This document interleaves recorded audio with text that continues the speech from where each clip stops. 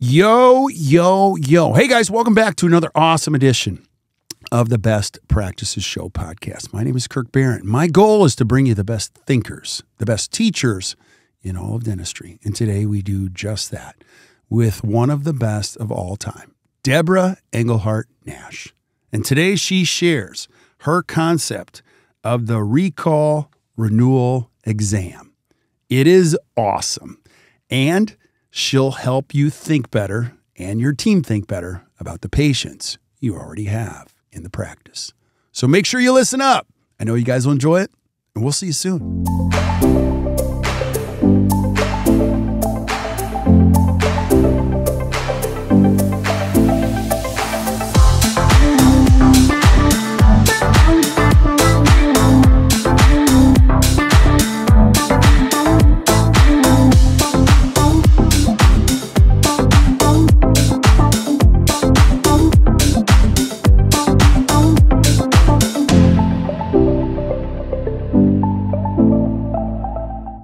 Welcome back to the Best Practices Show podcast. I am like a kid in the candy store. You know why? Because I get to hang out with crazy, brilliant people, and I get to ask them questions, and you're going to see they just bring great knowledge, like the guest I have today, who is just one of the best of all time, Debra Engelhardt-Nash. And today we're going to be talking about one of those things where everyone's kind of struggling with is the renewal, optimizing the patients of record. But I want to say this about you, Debra. Debra, first of all, thank you for being on. I appreciate you. Pleasure. Yeah. Absolutely. Thank you. Well, I'm going to rave about you for a second or 2 seconds. But all right, I'm ready. As rave a coach, away. Okay, as a coach, like you've got your handful of people that, number one, they're just brilliant and they're willing to help you. That is definitely Debra. Number two, they're absolutely hilarious and you enjoy hanging out with them. That is definitely Debra. Like, it's so much fun. And then also just her willingness to bring new insightful thoughts to help the next generation or any generation of dentists succeed. That is totally you. So I'm just so grateful to call you my friend. I don't even know where we're going to go today. I know where we're going to go today, but you guys are in for a treat if you're listening to this. So Debra, I want you to do a little bit of intro because we have a lot of young listeners. If they've never heard you before, like who's Debra Engelhardt-Nash? Who are you? Oh my gosh, it's kind of scary. Kirk, you and I have been in the industry for, I don't know, well over 30 plus years. And I'm thinking, who hasn't heard me? But I suppose some of the younger people coming in would be like, who's this old person? I was helping a speaker working on coaching her. She's getting ready to go into a speaking competition. And I said, oh my gosh, you've been in the industry for a long time. And she says, don't tell people how long, because then they're going to think I'm irrelevant because I'm old. I don't know. There's a lot to be said for that. So yes, I have been in consultant since the mid 80s. I started my own company. I worked for a major consulting firm, Pride Institute, until 1985 when I started my own consulting company. And here I am to this day, still consulting and speaking and coaching and teaching. And I born and raised in California, lived in Seattle, married a Southern bald dentist and moved to Charlotte, North Carolina, which was not even in my wildest dreams. I ever thought I would do that. And together we developed also a training center, the Nash Institute for Dental Learning. My husband's Dr. Ross Nash. Just won the Lifetime Achievement Award at the American Academy of Cosmetic Dentistry. Well-deserved. Well-deserved. Yes. And so he teaches clinical courses at the Nash Institute. I teach business courses at the Nash Institute. Because here's my contention. I've talked about this before. It's one thing to know how to do the dentistry. It's another thing to know how to talk about it and get your patients to say yes to it. Those are different skill sets. Mm-hmm. And sometimes you have a great clinician who's not a great communicator. And sometimes you have a great communicator who's not a great clinician. If you could marry the two and have a hybrid, that's the best of all worlds.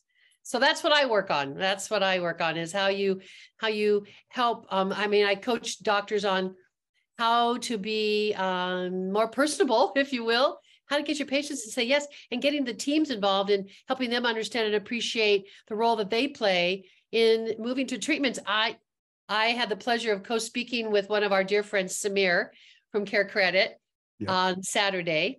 And he was talking about the difference between recommended and accepted treatment.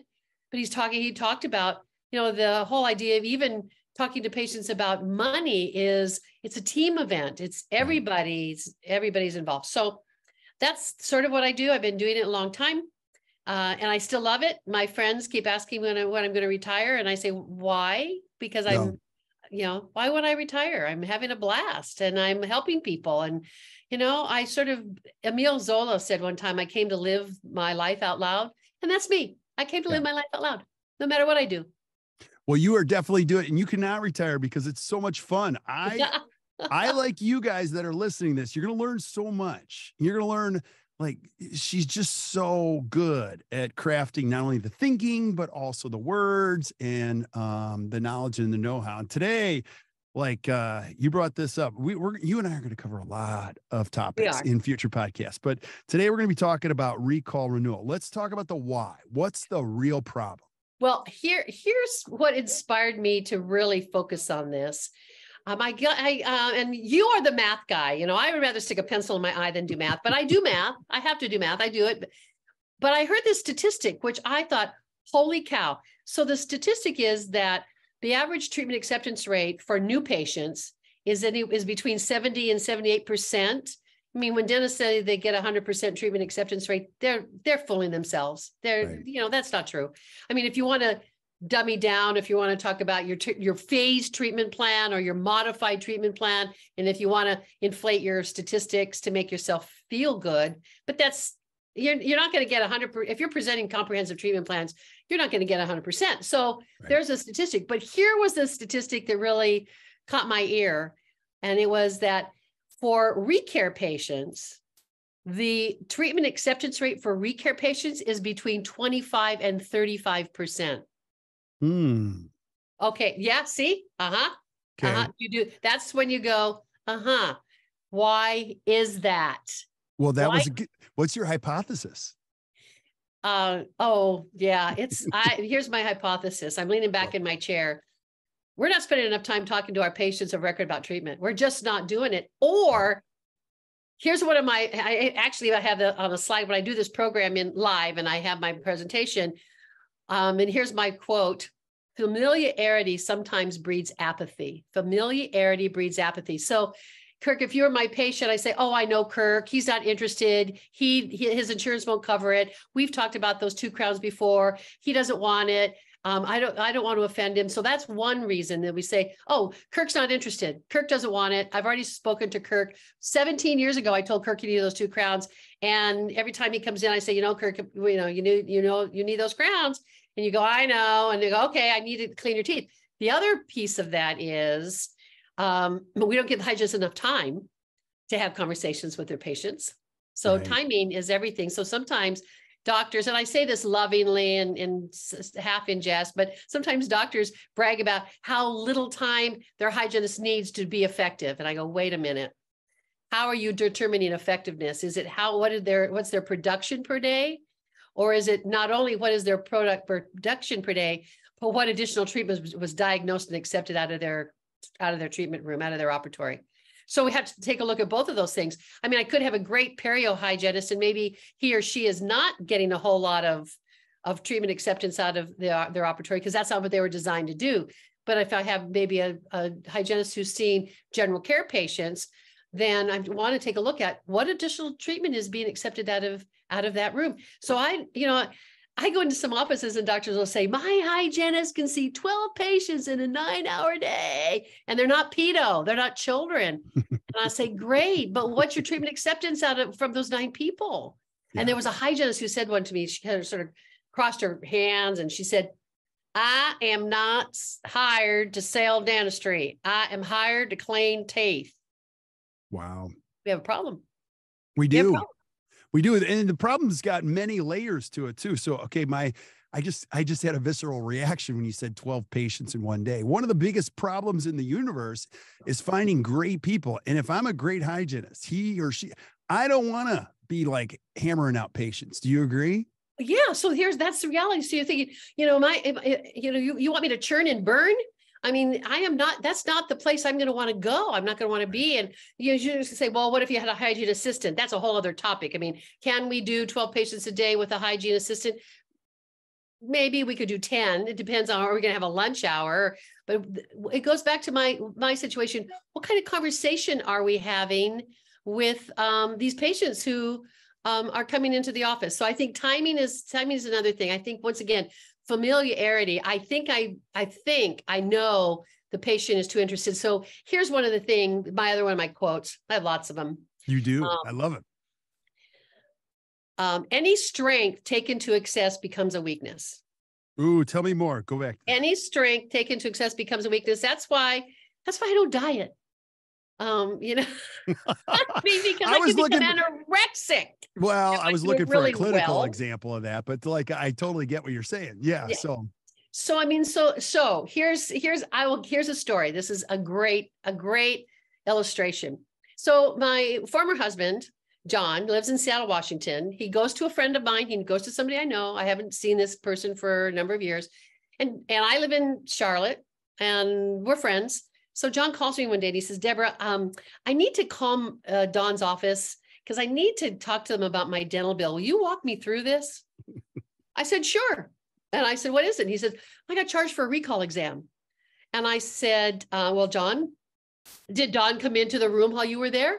And he said, well, yeah. And I said, did he have some little pointy instruments in his hands and he went into your mouth while you were there? And he said, well, yeah. I said, did he kind of poke around a little bit? And he said, Debra, he said, he asked me about you and Ross and Sophie. He asked me about the film I was working on. We talked about where I live because he lives at the beach. He said, Debra, at the end of the day, that was a social call, not a recall visit, not a recall exam. It wasn't a dental exam. It was a social exam. It was a social call. Right. And I went, Eureka. How many times do we say, oh, Kirk, I know you, and you want to talk about running, and you want to talk about your kids, and you want to talk about church, and you want to talk about food, and so we have these wonderful social conversations about all of these things. And my husband just walked in on us. Whatever that flash was, that was, he doesn't realize we were recording. So you and I are friends now. And maybe we go to the same church. So now I spend 45 minutes or 50 minutes. We have a social conversation. And then the doctor comes in and he or she does, hey, everything looks great. And how you doing? And how the kids, what's going on? And everything looks good. We'll see you next time. And I'm out the door. Yeah. Absolutely. It happens all too often. All the time. I think you nailed it with the apathy thing too. You're already telling yourself a story before you walk into the operatory. Well, here's the other thing. We don't intend to be apathetic, but once again, I may look at your record. Hopefully in the morning huddle, I'm looking at Kirk's information. I'm looking at what, and if I'm using Pearl, I'm seeing what radiographs are due for my patients coming in. So I'm ready for you to come in, but I'm also could say, I know Kirk, he's not interested. He doesn't want it. He's not going to do it. So we're not going to talk about those crowns. And sometimes we even coach the new hygienists coming in. We say, don't talk to Kirk about flossing. He doesn't want to talk about flossing. Don't ever talk to him about flossing. He hates talking about flossing. Don't talk to him about home care. He just doesn't like to have that conversation about home care.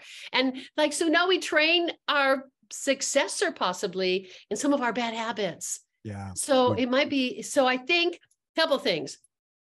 I think it's timing as well. You talk about some of the other factors. Sometimes we ask the patient at the end of the visit. So first of all, if you've already had to wait for the doctor, Kirk, for the exam for 20 minutes, and then you're going to sit and listen to the doctor and the hygienist talking about unscheduled treatment or treatment that has just been diagnosed or treatment that has been previously diagnosed. I need to get my kid to the soccer game. I need to get out of here. Right. So timing is also really important. Right. I think the other piece of this is, we talk about new patients being VIPs, and we talk about how we're going to razzle and dazzle them. What about our patients of record? What about those patients who've been true blue loyal to your practice for 15 years? So that is when I came up with what I call the recall renewal exam. A lot of my friends heard me say it years ago. Remember Kathy Jameson hearing me say it at an ADA meeting in Seattle in 1995 and said, oh my gosh, I'm using that. Which is great. But I think once again, if we sit down, there's the most important question that a hygienist will ask patient and when she or he asks it. That's critical. And also, if we start doing some math on what this could look like, I mean, even if we had 10% of our patients of record move forward with some level of treatment, what that would do to our practice productivity.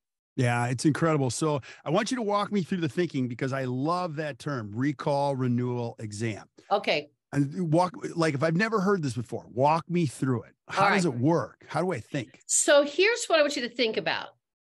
I want you to think about, why do people renew their wedding vows? What's the objective of renewing, other than more jewelry, bigger jewelry, maybe bigger ring, more carats? I don't know. Why do people renew their wedding vows? To re-energize, to re-emphasize, to give that feeling that you had when you started it, bring it back. To recommit. Right? To absolutely recommit. Yeah. So funny story about that. So Ross and I were married 19 years. We were at our location where we honeymooned, and Ross's, he said, Debra, this experiment seems to be working, and I think next year we should come back here and at our 20th anniversary and renew our vows. And I said, listen, my husband cries at Budweiser commercials, okay? With the dogs and the horses. And I said, Ross, are you kidding? I mean, you really want to do this? I said, you want to renew our vows? Yeah. And Ross said, Debra, most women would be weeping right now. And I said, okay, if you want to renew our vows, all right, but I'm not doing it on the beach where people are walking their donkeys and they're selling you ganja and their little bikinis, and you find me a little quiet spot, in this tropical setting. All right, okay, I'll do it. I'll tell you what, it was pretty magical. It was pretty cool. My first thought is, what beach are you hanging out with? Yeah, like, I want to. It was in the Grill, Jamaica, and I mean, I felt like a brand new bride. I cried. Awesome. It was beautiful. It was touching. It was loving. It was it was everything that the wedding was. It was this re-promise to one another, and I went, bingo, we need to be renewing our relationship with our patients of record. So if you were my patient, Kirk, for 10 years, I am assuming that the relationship or the new patient experience you had 10 years ago is probably different than the new patient experience that I'm providing today. And there were probably things we talked about 10 years ago that we don't talk about now. And I don't want to see you as just Kirk. I don't want to see you as just another recall, just another cleaning. I want to reinvigorate my relationship with you. I want to reengage. I want to reignite. I want to reinspire you to be a part of my practice. I think about, I'm hesitant to talk about hair, Kirk, with you, but hair. Yeah. I mean, sometimes people change hairdressers. You wouldn't know about this, but we change hairdressers, because sometimes we think that maybe the person who's doing our hair, who's been doing it for years, says, do you want the same haircut today, Debra? Do you want the same haircut? Do you want to do anything new? And I say, why don't you introduce me to something new? Right. Why don't you ask me if I would be interested in something new? Why don't you revisit what my objectives are with my hair? I mean, so I'm thinking that we really need to go back with you, Kirk, my patient. And I might say, Kirk, you've been a patient in my practice for 12 years. Wow, has it been that long? It has. Yeah. Here's where we were. When you came to when you were a new patient. Right. And here's what we've done. Here's what we've done so far. Here's where we are now. Yeah. Let's talk about where we are now. Let's talk about your dental future. Let's talk about where we want to go, where we're going, where we want to be. Yeah. But I also want to remind you of our treatment philosophy. I want to remind you of our culture. I want to remind you of the quality of care that you have received in the past. So it's not just a recall. In fact, sometimes we use that term. Hi, Kirk. This is Debra from Dr. Smegley's office. I'm just calling because it's time for your recall. It's just a recall. And sometimes patients will call and say, I'm calling to cancel my appointment. It's okay. It's just a recall. It's just my recall. Hey, anytime you recall a vehicle, that's bad. Yeah. Wouldn't you agree? Yeah. So, so when we recall the patient, we need to tell them why they're being recalled. We're bringing you back because. Right. Now, one more.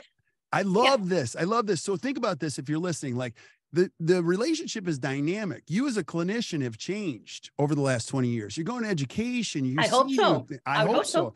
The patient also changes. Like, I've got wear now, and I've got other things that are influencing me. So And could you imagine a world where there was no standard of care, even in mammograms or in, across the board, there's certain things we got to do to make sure that you're healthy, that, we're on the proactive side of things, Yeah. so And the older even a we get, colonoscopy, like at a colon, what if I was your doctor and I was like, you look good. Don't worry. We don't need to do a colonoscopy. Like, yeah, it'd yeah, be terrible. yeah. I Don't mean, you?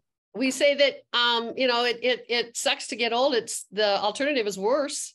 Right. For sure. Yeah, but one of the things that I might say to my elderly patient, my older patient, I'm one of those. I'm an older patient. You might say, Deborah, your dental care is even more important than it was when you were younger. There are so many systemic causes that we're discovering with dental health that it's going to be even more critical for you to be on a more frequent appointments with us, because we want to make sure that your oral health is part of your systemic health. And that's critical as we age. So those are some of the things, but I think that that's important and I also want to take a look at, I may have told you 5 years ago that you needed crowns and you said no. I need to find out. And here's the magic. Here's the $1 million question. This is the $1 million question. And it's timing. And I'll tell you, hygienists say, oh my gosh, Debra, I use this all the time. And rather than saying, well, Kirk, we've talked about those crowns before. He's probably going to come in. I want to talk to you about those crowns. Are you interested in those crowns? And you say, no, it's not hurting me. Okay, great. Shut up. I need to clean your teeth now. I've got to do all this other stuff. I've got to do this pearl thing, and I've got to do an oral cancer screening exam. I got to take your pictures. I got 40 minutes, and then I got to turn the room around. I got to clean the room. Shut up. Don't ask me any questions. If you had any questions, someone else is going to have to answer them because I don't have time. Right. So I think, and I did this in actually kind of a KOL's office, and he said, oh my gosh, Debra, don't wait till the end of the appointment, number one. So if I looked at your record, Kirk, and I see that we have treatment that we planned that you have yet to complete, that's what I need to bring up first. And my body language has to be, I'm not looking at the computer. My head isn't turned. I'm not putting down my instruments. I am looking I'm not giving you the ugly, I'm not glaring at you, but I'm looking you in the eye and I say, Kirk, I see that we have treatment that we have planned for you that has yet to be completed. Tell me what's prevented you from having it done. Ooh, I like that. Tell me what has prevented you, because now we have to train the hygienist, because you're gonna say a couple things. Doesn't hurt. Right. Expensive. Right. I don't have time. Yeah. And I really don't see the value. Those, for me, people used to say there are 3 things. There's 4 things. I think there's 4 things. Yeah. No, keep going with that because that is such a brilliant question. Now, Debra, no matter what I say as a patient, that's like the gift. I'm going to tell you why. Yeah. And you can take that and go, thank you so much. You don't have any time. Did you know, X, Y, you can address that right on, right? Yeah. Yeah. But the fact that you ask, you say, do you want to talk to a doctor about this day? Or he's going to talk to him. We have a tendency to throw it away. I have another great story about that. We have a tendency to throw it away. Right. So let's say you said, it's cost, it's expensive, and say, Kirk, good dentistry, exceptional dentistry is expensive. You're right. Because it needs to last. But think about this. Think about what it would have cost you 5 years ago when doctor originally treatment planned that for you. Think about what it might cost you 5 years from now. Right. It will never cost you less than now. Right. So if we could find a way to make that work for you, to factor that into your budget, what other concerns do you have? Mm-hmm. So, so Debra, if I'm a dentist, I'm listening. You're talking to me. I got 2,000 patients. You just called me out. Like, I've got my hygienist have been working with me for 20 years. How do I change this? Okay. Oh, that's interesting. Because, it goes back to some doctors don't know how much unscheduled treatment they have in their records. That's why I know you and I both love analytics. I love dental intel. I mean, I know there's others, there's Blue IQ and Dentametrics and other ones. I happen to know and love dental intel. I mean, dental intel has not given me anything to tell you this, but I love it when doctors see the report and they see how much unscheduled treatment is on their book. Some doctors don't know. Right. So one of the first things they should be doing is running a report of unscheduled treatment. And I'll be honest, a lot of softwares aren't comprehensive enough to give that data. So I think we need to back up and say, first of all, you know me, I have my 2 questions, and my 2 questions work for almost everything. Number one, if we enhance our communication skills and commit our patients of record to treatment, is it good for them that we're doing that, or is this a bad thing? Is this a good thing or a bad thing? 100% it's a good thing. It's a good thing. Okay. Then the next question is this a good thing for our practice? 100%. Yeah. Then why aren't we doing it? So if you have to answer no, is this good for our patient? No, it's terrible. Then don't do it. Right. I mean, sometimes when we talk about, I mean, we're not going to get into it, but we talk about allowing patients to make small payments over a long period of time in-house. Is that good for the patient? No, because it's going to prevent them from wanting to come back. It's going to be reluctant to return for care. There's all kinds of reasons why it's not good for them. So don't do it. If it's not going to be good for the patient, don't do it. Yeah. And you mentioned 2 tools. I want you to go back to this. You and I are both big fans of Pearl. And then you also mentioned Dental Intel. Let's talk about Dental Intel first, because that's probably the easiest. For those of you that use it, in the morning huddle, it'll tell you how many patients are coming in that actually have treatment that they haven't moved forward on. Correct? Yep, absolutely. Yeah. And I do believe, I'm not sure that if they are now either working on it or if they have worked on it, that with some analytics and with some patient engagement systems, if the patient has already applied for care credit at their vet, or they bought a bed, or they have a Lowe's credit card, it will actually notation this patient already has a care credit account. Right. So you would actually even know if this patient has become used to financing. Oh my gosh, I have to come back, because Samir just had this brilliant conversation about open to buy and asking patients about credit card at checkout. It was brilliant. It was brilliant, but we'd have to just see it again. So I think that's what's really important is we sit down with our team. Here's I told you I don't like math, but let's say we have 2 hygienists working and they see 8 patients a day. Right. So that's going to be what? That's going to be, and they work 200 days a year. Right. So that means we're going to have 3,200 visits per year. Yep. And we divide that. We say, so that could say we could say, well, that would be about 1,600 active patients possibly. But so we have the capacity for 3,200. See, that's the other thing we have to know. What's our capacity? But we have the capacity for 3,200 visits. Let's say that 10% of those patients are going to move forward with some level of treatment. And let's say it's the equivalent of $800. Yeah. That's another $128,000 per year. 100%. Yeah, absolutely. So we want to know where my additional compensation is going to come from. It's going to come from that. Right. And it's less expensive to market to patients I already have. 100%. And wouldn't you agree with this? You've been in a lot of practice. There's usually over $1 million, if not $2 million in a chart. And that hasn't even been diagnosed. Yes. Because they go further down the apathy road of that. Don't you think? Well, and here's we sometimes make assumptions based on age, based on what we've talked about, based on what I know about this person, based on insurance restrictions. So a fun story. So I have a client and he gives me permission to tell the story. And they were during the morning huddle. And I use this because it happens in every single dental office, Kirk. I know it does. They're looking at the morning huddle, they're looking at their records, and they said, oh, here's Mrs. Fedavesi, she's been a patient for years, little sweet thing. She has 2 crowns here on the upper left that need restorations. She's not interested in having them done. She also has some stained anterior composites, but Mrs. Fedavesi, she's not interested in doing those crowns. So she obviously is not interested in doing anything elective because she's not doing what is necessary.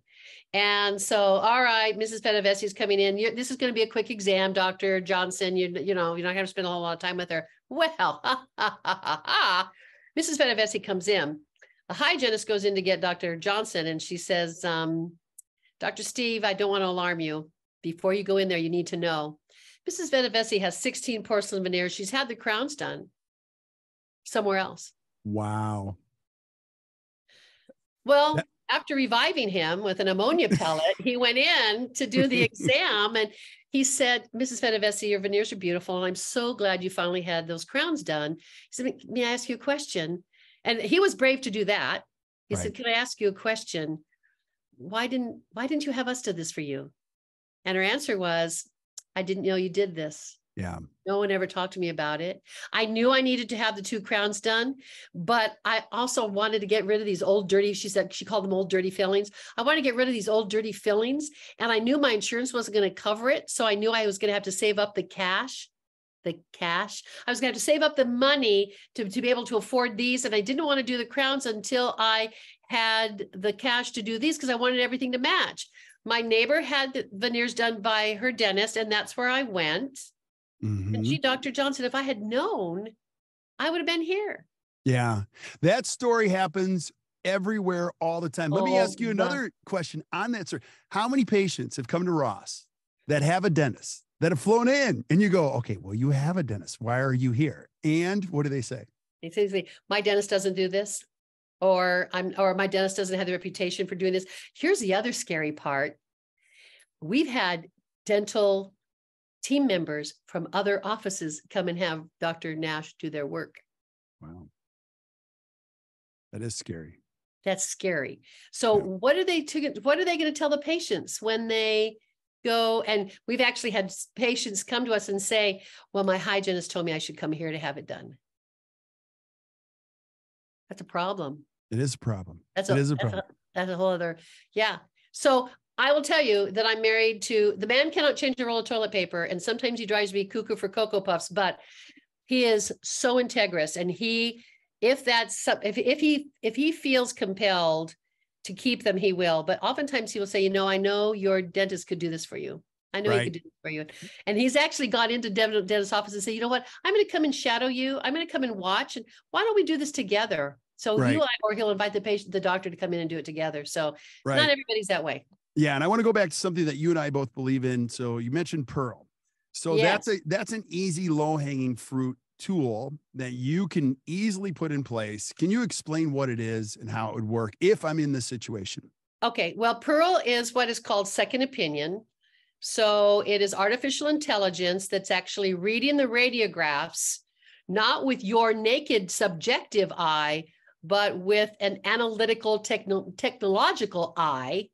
So it becomes a second opinion for the patient. It's also a great visual for the patient. And knowing that patients, 50% of the population are visual learners, for them to be able to see, because sometimes we put those radiographs up and for all they know, they're looking at an ink blot. They don't know what we're looking at. They don't see what we're looking at. But when you bring Pearl up and Pearl says, "Oh, we see decay here," and it colors it and it circles it and it says, "Okay, this is 35% into the dentin." It actually gives percentages. This is 25%. You've got calculus, and calculus is into the tissue by X%. Man, it is hard to dispute that. I mean, a patient could dispute, but it doesn't hurt. A patient could dispute, "My gums don't bleed." But when you're looking at that visual chart that artificial intelligence has picked up, is pretty hard to dispute. I remember, Ross and our new owner have, and I say our because they've retained me now.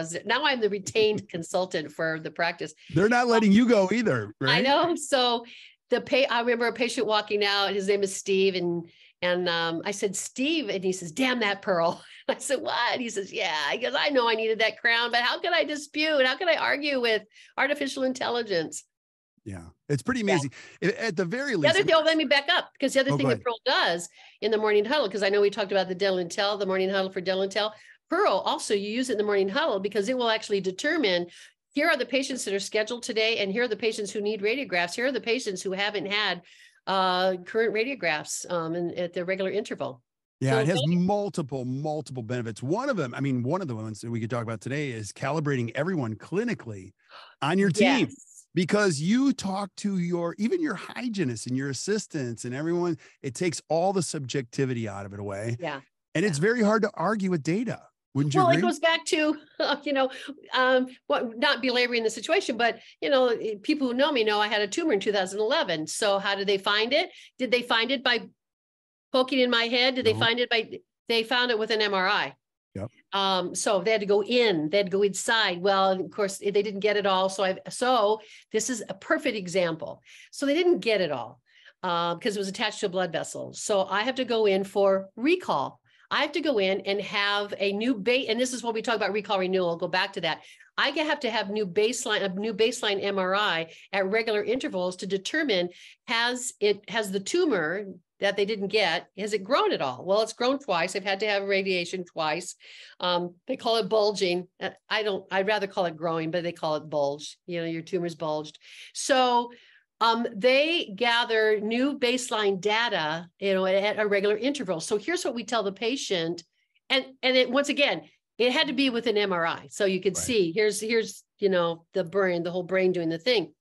So one of the things we say to the patient during the recall renewal exam, it is time for us to gather new baseline data. I mean, if you've ever had a colonoscopy or a mammogram or an MRI measuring things, they want your baseline, and then they want to measure your current against the baseline radiographs or the baseline images that they have. So we say to the patient, it's really time for us to gather new baseline data. Yeah, I could go off on an hour on this whole concept that you've brought to us, Debra. One of the things, again, going back to dental intel, is annual patient value.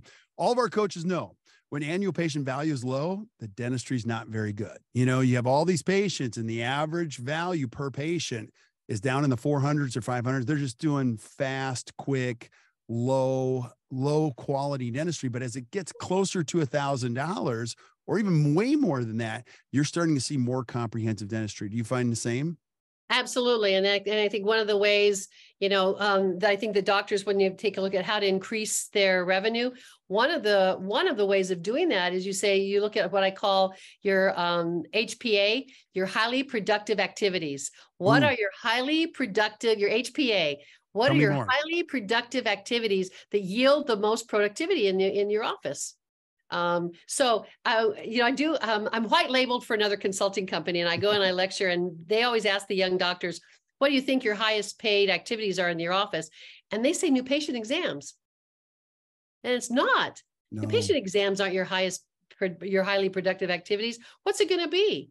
Now, it's going to be, for if we want to talk about lab, it'd be Crown and Bridge. The other thing when we talk about, if you're doing CIRAC and if you're doing in-office crowns, it could be a highly productive activity. Quadrant dentistry, highly productive activity. Single unit restorations, not a highly productive activity. Ross just did 4 direct restorations on a patient. It's a highly productive activity at $1,200 a tooth. Yeah. That's a highly productive activity. So what are my highly productive activities, and are we doing them? What's our service mix? Right. The service mix. And you're pointing to a whole nother thing. We should do a whole show on this one too. Like every business is pretty much the same. You have a service and you charge a fee per service. So you've seen this. People say, well, I'm a cosmetic dentist. You're like, okay, great. Well, how many veneers did you do? 1. I did 1 last year. And every little bit more that you do in the HPA times a fee that's related to the HPA lends itself to a healthier, more productive. And it also goes back to when you talk about fees. When was the last time the doctor reviewed his or her fees? So, buy the NDA book and see where you fall into the percentile. Right. You can buy the book and it'll tell you where you are. And we actually, we reviewed it when, Dr. Wormlinger was reviewing the fees, and he says, wow, and we're talking about your CT scan, what's the 90th percentile for CT scans? So many doctors are concerned about, do I raise my hygiene fees? Will my patients turn away? Not if you're doing a great service. Right. Once again, if you're charging $125 or $135, $150 for a recare examination, you can't be doing a dine and dash exam. In fact, oh my gosh, see, here's another point. So many times patients will say, I only want my teeth cleaned. I don't want an exam.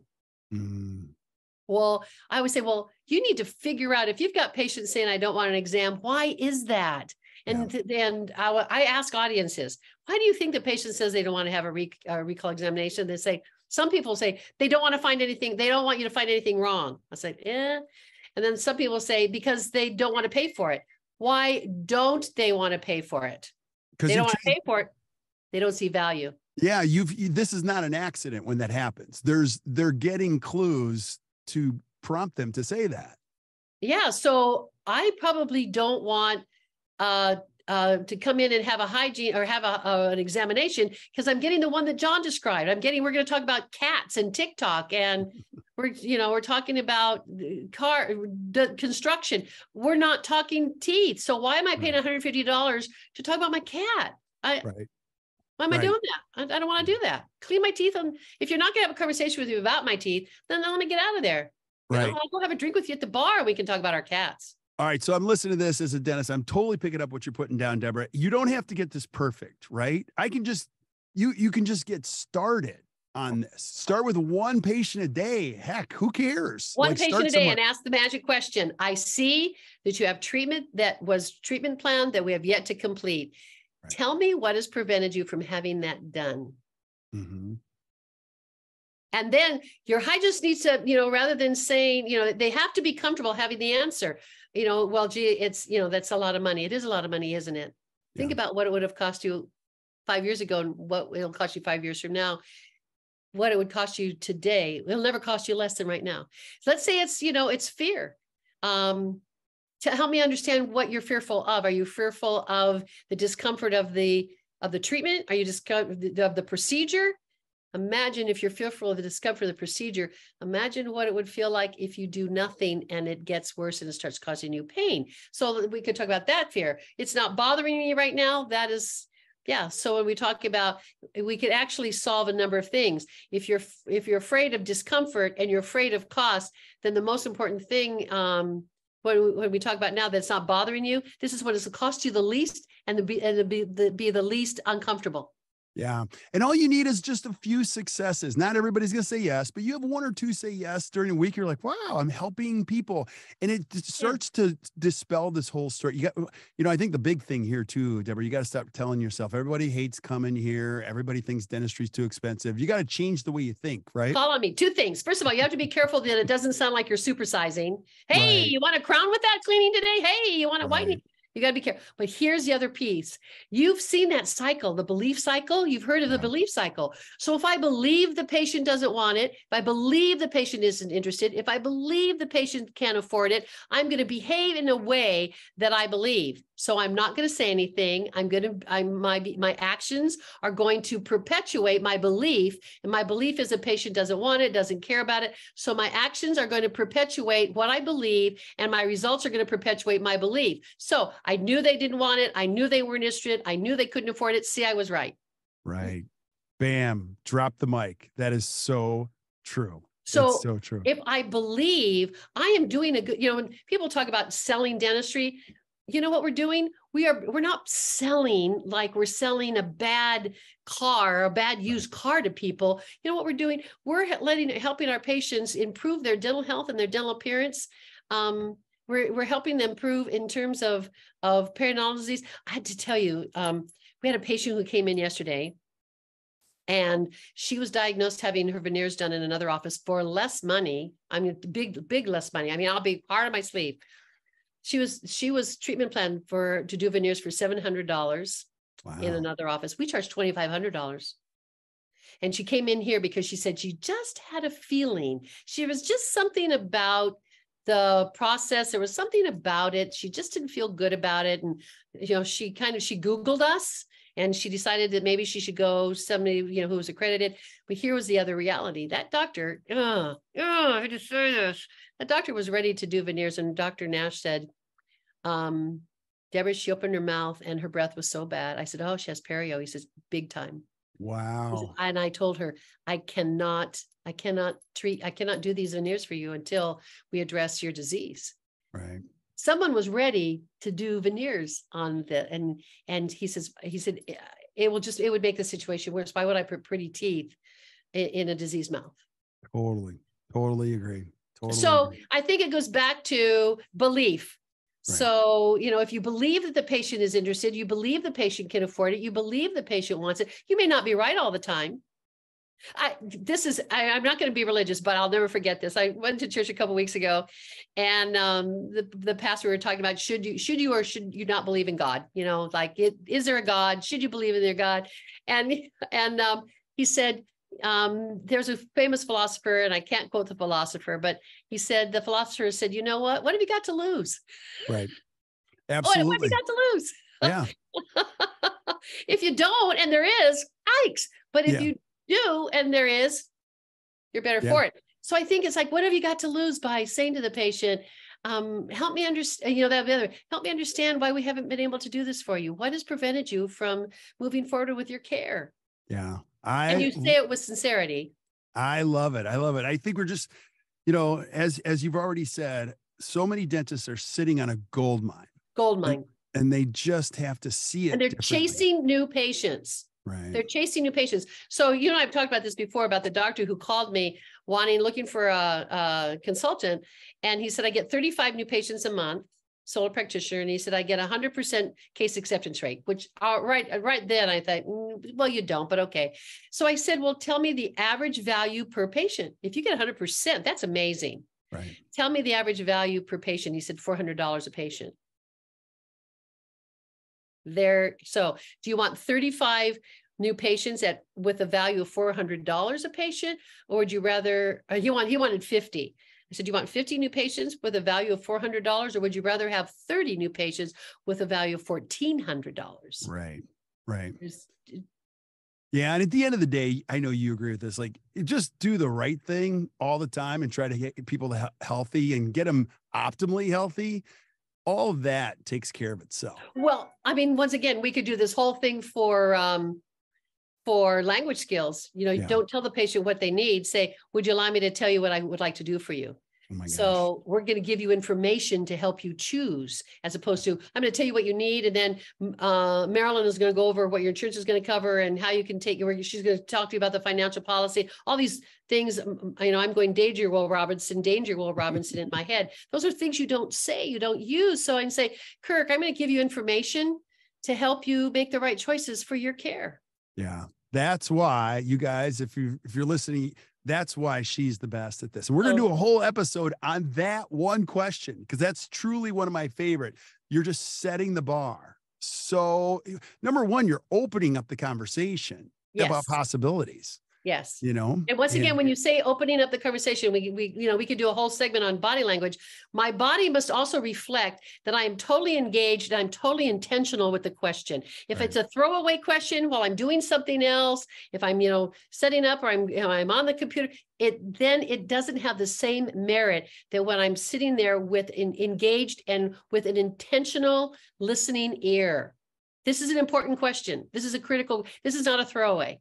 Yeah. Debra, you are the best. I want you to talk about all the things you're up to, but I'm going to have you back again and again and again. I know, we just have so much fun. I know. I love it. I love it. You guys, you think this is fun. You should go to dinner with her. It's so much fun. I left that one night with you and Roy. I laughed so hard. My stomach hurt. My face hurt. The waiter it was so much fun. So we engaged the waiter, which once again, yeah.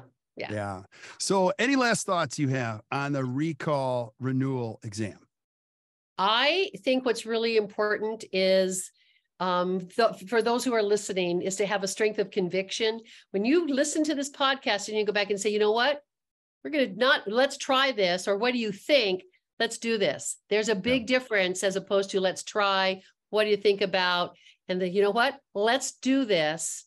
Let's pick out some patients in the morning huddle and say, this patient would be a great candidate for this new skill.